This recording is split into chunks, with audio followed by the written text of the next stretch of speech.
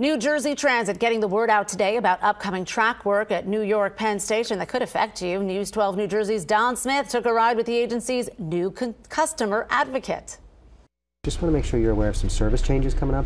Meet Stewart Mader, New Jersey Transit's new customer advocate, getting the word out about the upcoming track work at New York's Penn Station beginning June 17th. He handed out flyers on a Morris and Essex train heading to Summit today, detailing the scope of the project and how to navigate around the service changes on the Montclair-Boonton, Morris and Essex Midtown Direct, and North Jersey coastline.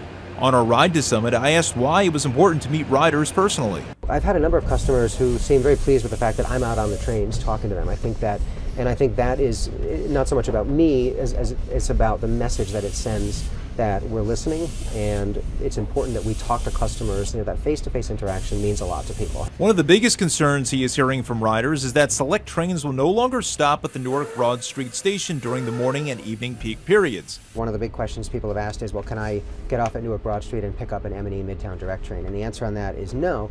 And the reason for that, I want to make sure people know, is we don't want to have overcrowding at Newark Broad. The platforms there are narrow, so but that also turns out to be a bit of a benefit for people on the M&E trains. Montclair-Boonton line fares will be adjusted to offset the cost of PATH or New York Waterway options into New York City during June, July, August, and September. The service changes will only be on weekdays ending on September the 6th.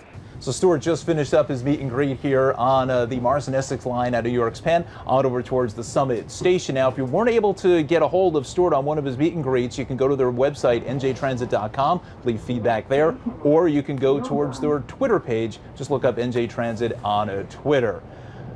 On the Morris and Essex line, train 6332 headed back to Secaucus. I'm Don Smith, News 12 New Jersey.